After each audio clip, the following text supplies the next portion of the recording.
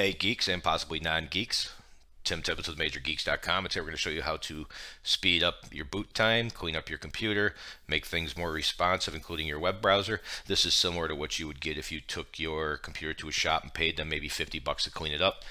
And we're actually going to do a little bit more. This is designed for the average user. There's so much more you can do, but this is just a simple, basic, safe way to speed up your computer if that's what you're looking for. It's a very common complaint.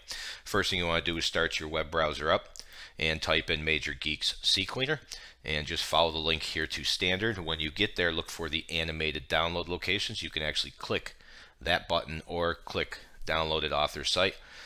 Click it, it will download. Double click the file on your desktop, and once you've done that, you will have the icon here to start Ccleaner. So let's bring Ccleaner up, and this is what you'll look at right away. Now we're using Windows 10, so it should be pretty much the same with any other computer. So all you want to do is click Run Cleaner. You will get this warning.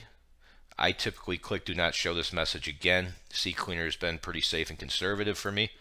So there we go, we run it. As you can see, 1757, pretty fast. Now your computer, because it's slow, that's why we're here, it's going to take a little bit longer. So that gets rid of all the junk files on your computer, and I like to do that depending on your computer usage, maybe monthly. I use mine a lot, so I probably do it every week or two. We're going to ignore a lot of stuff here, so just stick to where I'm going.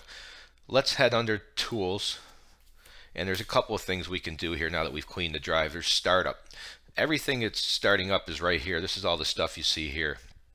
Each one of these things starts with Windows, slows down your boot, and uses memory. So if there's something in here you don't want, you want to get rid of them. So I have the Ccleaner monitoring we just put on. That is up to you. You can actually go into Ccleaner options, monitoring, and uncheck that. There it goes. And if you don't want it to monitor and clean your drive automatically, let's go back, startup. So I got VMware, something I'm running in right now, but this is a good example. So if you see VMware user process, you don't know what it is, feel free to fire up your web browser and type in VMware. No, I forgot what it was already. How about that? VMware user process. Obviously you won't have this. This is just an example, and this is a comfort level thing depending on what you feel like you're doing. So right away, it's the official VMware site. Let's click on it. And in here, it tells me, I remember, okay, I know what VMware is. It tells me what it does and how it works. And you can decide from there whether you want it or not. Once again, this is something you can skip, but you might want to take a look at a few things, especially store-bought computers that have a bunch of stuff installed that you never use that's running and eating up valuable CPU and memory. Now, we have scheduled tasks. This is similar to Startup, and you can do the exact same thing. There's the Google Task Update, the OneDrive. See, I don't use OneDrive, so here's what we can do here. We can delete it, but your smarter move is to disable it. Now, as you can see, it's grayed out, so this gives you the option to use your computer for a day or two, and then you can either come back and optionally re-enable it with that button there, or if you know you don't need it, if you're 100 and I guess 1%, I hate to say that, I like 100%. Anyway, if you're 100% sure, you can delete it. However, by simply disabling it, it should be good enough for you so you're not messing around, and if you find out 3 weeks later you needed it and you deleted it. Context menu. What is the context menu? The context menu is not a big deal as far as performance goes. I like to tweak it. So if I click on anything and right click, this is the context menu. So you see you have Windows Defender. And sometimes, and odds are you've got a whole bunch of stuff in here. If you don't use it, it doesn't hurt to remove them or disable them. Yeah, that's about it. Nothing too difficult there. So let's take a look here. Scheduled tasks.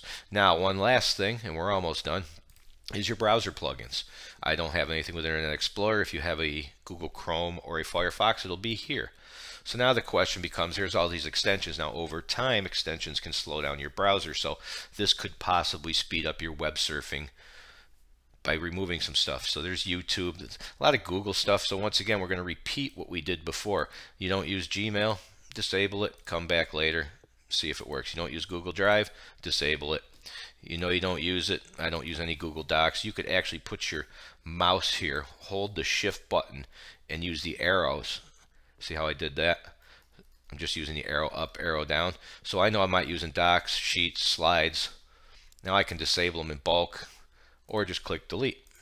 That should help your web browser speed up a little bit. So that's the basics as far as what you'd see done in the shop. It's pretty simple stuff. Hit pause on the video at any point. If you're not sure, roll back or hit pause as you go and just follow the video through. Now that we're done, we'd probably want to see if defrag's been done in a while. You will tap on your Windows key on your keyboard and S. So Window key S and search will come up. It gets you there faster. Start to type defrag. And as you do, as you can see, defragment and optimize drives. That will come up. Now I have an SSD solid state drive. They're a very fast, slightly expensive hard drive. As you can see, never run because you're not really supposed to defragment SSD drives. However, you probably don't have an SSD drive, so if it doesn't say solid state drive there, you're looking for C. That's your operating system drive. And what you want to do is, depending on the last run or current status, I don't see your computer, if it's been a few weeks or so or never, you want to click on optimize. So once you click on optimize, as you can see, not available because it's blocked Windows 10. It will come up, it will show you a graph here of all the files on your drive and what's fragmented. Go ahead and let it run. Now as you can see, you can also go to change settings and you can set it to run it on a schedule. And most people, your average user, will be very happy with a monthly defrag and then a notification if 3 runs are missed. Probably not a bad idea. So there you go. I don't use it, but that gets you through defrag. At this point, all you need to do now is start and, of course, restart. Bring your computer back up so we can get rid of all this stuff. Even though we deleted it, it's still loaded until you reboot again. So give it a reboot, see how it runs. Any questions, ask me down in the comments below. I will answer what I can as soon as I can. Over here in the last 15 seconds, right somewhere around here, should be a little logo there. If you click on that, you can subscribe to our channel. That would be much appreciated. Thank you very much for watching, and I hope I see you next time.